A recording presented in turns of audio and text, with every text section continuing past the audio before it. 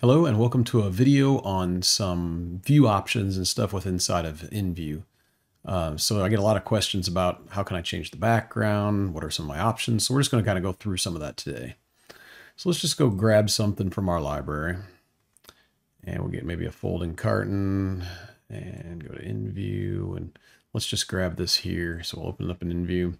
And so you can see by default when you install the software, you're in what we call our environment. So the background is a 3D environment and you can change it. So let's say you want to do something different. We can right click on the background and go to view options here. When you go to view options, you'll see we're in the environment and we have a few different environments that you can pick. Like here is, a background where you're kind of out in the mountains. There's some others. If we go back here, I kind of like a solid color, and so we have a whole color scheme on this, and you can pick colors or customize your colors or whatever you want. And so I've kind of got this general color that looks good with both dark and light items, and you can change it that way. Or let's say you're trying to do some sort of presentation and you want a background that has maybe an image. So like I went to Dolby Stock and I found an image and I threw it in here to my different items I have in here. Like there's a Women's Day item I downloaded. Here's a tennis court. So you can come in here and change that. And what's nice is when you go to upload your item onto shared space, it'll have that background image. So here was the latest one I just got. I got something free, this beer background for some of the beer projects we do. And so maybe you wanted to take your package and present it, set it on the shelf over here and whatever, then you can do that. Let's go back to the view options here. And oh, by the way, when you do that, let me grab folder here. And where you end up is you go to the package designer folder and under shared settings, material resources, EV images and backdrop. This is where you drop in your image. And so you can create whatever you want, put your own pictures in here, whatever you'd like to have in the background. This is where you'd throw it.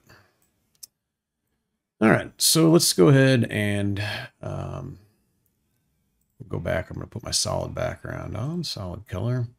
So one of the other things that I get questions on is, if you want to change like these dimension view lines here, this is the 2D, we go to Tools, Options, and dimensions, and then you can pick your text size here, the font, all these kind of things. You could even adjust the arrows and everything, and that'll adjust the font sizes here. But on the 3D, it's different. So let's say that we go to dimensions and we turn on dimensions for this.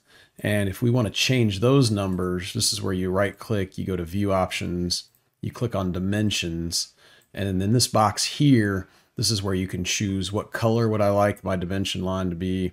So let's just, I don't know, let's make them dark blue and then let's make them bigger. So let's go, right now they're 24, so let's make them 28. And then this is the font, so we'll say okay. And now those dimensions are in a different color and they're bigger. Same thing if we come in here and we then change the lines themselves. Let's make those dark blue. And then we can change any of the sizes, the thickness if we want, different things. And then you can also make it the text zoomable too. So let's go ahead and say, okay. So now you'll see that those are in blue here. And then if I zoom in, notice the dimension line is changing with it. If I turn the zoomable, where did you go at? Dimensions, turn zoomable text off. Okay, now when I zoom in, see it's staying the same font size. So that's a couple of the quick tips and tricks on that. One last thing let's just talk about is some exporting. So let's say that you get your 3D item. Let's just bring something cool in. So we go over to AI. I'm going to bring in this project here. And sometimes people want to say, hey, I'd like to take this 3D object and I'd like to put it in a PowerPoint or a brochure or something like that. Well, you've got a number of import, export options. And so like if we're on this tab here and I go to File and I say Export, okay, then under this here, I get a whole bunch of different, this is for the 2D. So all kinds of file formats, JPEG, TIFF, PDF, some CAD formats, everything under the sun. But then kind of the same thing when I go back to 3D here, and I want to export to a file. By the way, I can get there here also, or I can get to the file menu and I'll say file. Now from here, I might want to put out like a PNG file, and it's going to be at the orientation that I'm at. And then here I can either choose what kind of background I want, what resolution, but if I have a transparent background, then it'll knock the background out for us. And so let's just save this. I think I already did it earlier, so let's call this 3. All right, we'll hit save.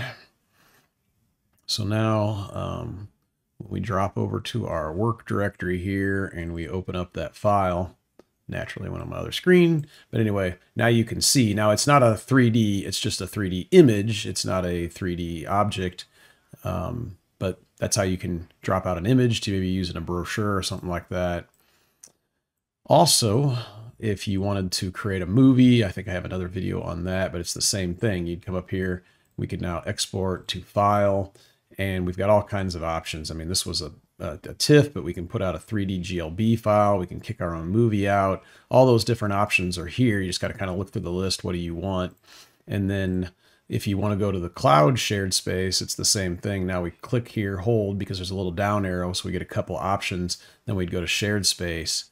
And then on this, we can then go drop it up in the cloud. There's another video on that, but it's pretty straightforward. And then you can choose the scenes and what you want. So just some quick navigation. Always remember in any of these menus, if you click help, you're going to get help directly from that menu. So it'll come in here and it'll help you understand, you know, exactly what to do, and it'll guide you through it. So the help is really good in here. It's part of how I learned how to use the software, by playing around and, you know, also using the internal help. But hopefully you found this useful. You know, if you need any other questions or anything else, let us know. We're happy to help. Thank you.